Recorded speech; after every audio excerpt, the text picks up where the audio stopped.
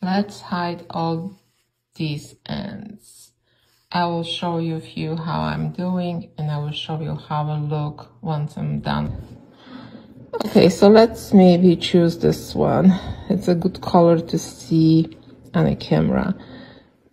I have these two very close to each other. So what I will do first before I put my needle through, I will tie them even one more time to make them more secure. Now I will have to hide the ends, and I'm making sure I'm on the wrong side. And I have my needle.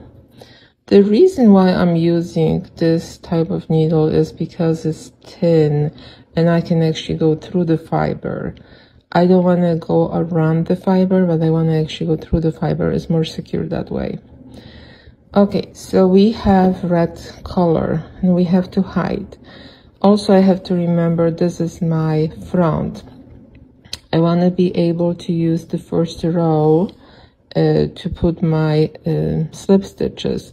So I do not want to hide this in the first stitch because I want this stitch to be very workable. So I will move my needle to my second stitch. And once I'm in my second stitch, what I do, I'm going between the fibers few times, actually 3 times, and now I can cut this yarn as close as possible to the project, and it's done. So this is my one. Now I go back to the same section which I just tied and do the same thing, only hiding ends in the orange side. So again, this is my first stitch. I want this to be workable for me, so I will go in between gray and put this to my second stitch. Once I'm in my second stitch, I can go 3 times up and down. And again, this needle is thin, so it goes between the fibers. So it's more secure than going around the fiber. Once it's cut, that's how it looks. And let me show you how it's done once I'm done with one side.